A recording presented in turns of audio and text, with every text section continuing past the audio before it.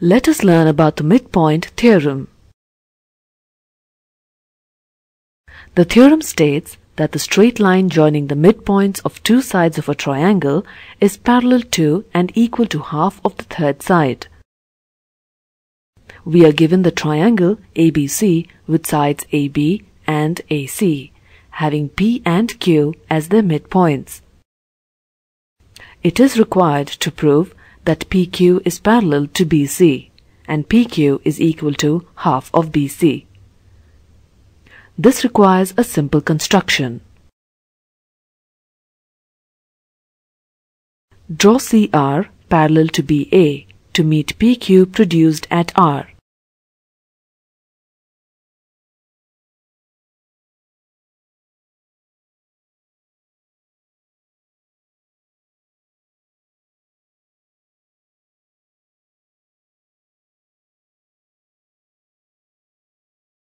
Let us compare triangle APQ and triangle CQR.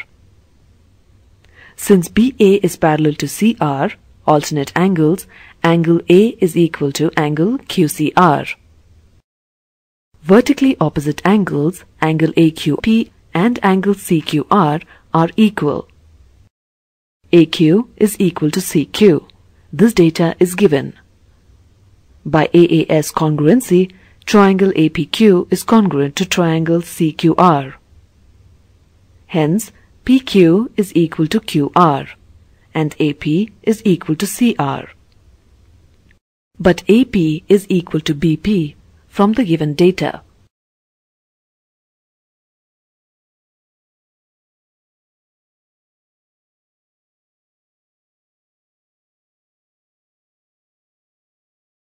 Therefore, BP is equal to CR. By construction, BP is parallel to CR. Therefore, BCRP is a parallelogram. Hence, PQ is parallel to BC.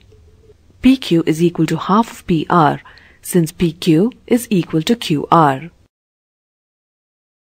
But PR is equal to BC since BCRP is a parallelogram. Therefore, PQ is equal to half of BC. Thus the theorem is proved.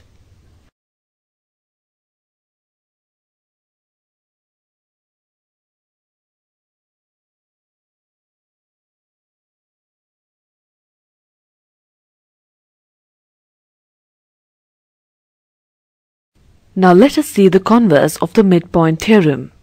It states that a straight line drawn through the midpoint of one side of a triangle parallel to another bisects the third side. We are given a triangle ABC in which P is the midpoint of AB and PQ is parallel to BC. To prove that AQ is equal to CQ. Construction. Draw CR parallel to BA to meet PQ produced at R.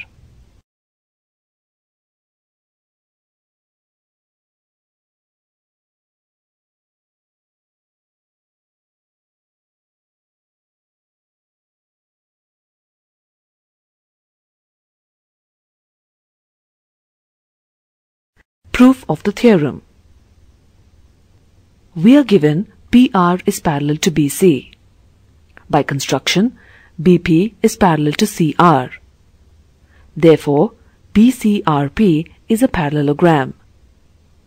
Therefore, BP is equal to CR since the opposite sides of a parallelogram are equal. But we are given BP is equal to AP. Therefore, AP is equal to CR.